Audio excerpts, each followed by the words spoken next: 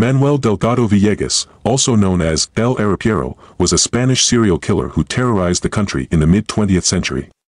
Born in 1943 in Granada, Spain, Villegas had a troubled upbringing marked by poverty and instability. His criminal activities began in his teenage years, when he was arrested for petty theft. Over time, Villegas's crimes escalated, and he soon turned to more violent and heinous acts. He became infamous for his method of murdering his victims by bludgeoning them to death with a blunt object, often robbing them afterward. Villegas's reign of terror lasted for several years, during which he traveled extensively throughout Spain and Portugal, leaving a trail of death and destruction in his wake. His ability to evade capture earned him the nickname El Arropiero, which roughly translates to the blanket man, a reference to his habit of covering his victims' bodies with blankets after killing them.